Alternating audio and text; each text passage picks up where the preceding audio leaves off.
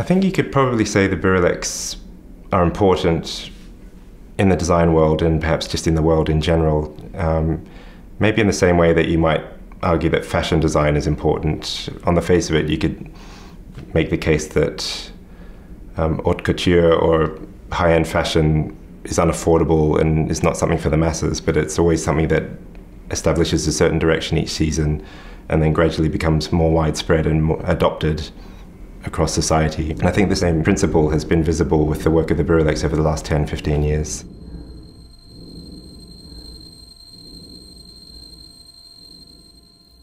Ronan and Erwan Bouroullec are product and furniture designers from France, and they work in a range of scales, so from small domestic accessories through furniture and to larger scale pieces.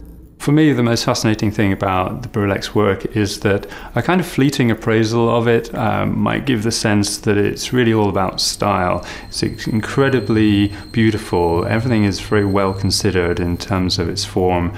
Their work tends to be very elegant. Color and proportion are very well considered. But really, I'd say it's not fundamentally about style.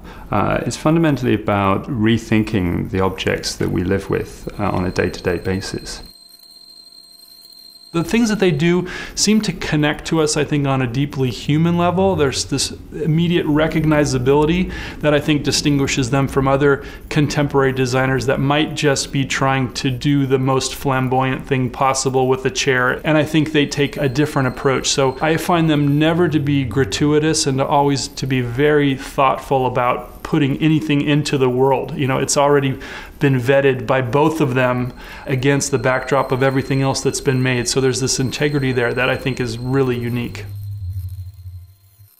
I've always liked the idea that design has an equal capacity for a critical take on real life in the same way that art does. And I think that's something that the Bouroullec's work definitely has built into it, the idea that there's a constant interrogation of how we live and the spaces that we occupy.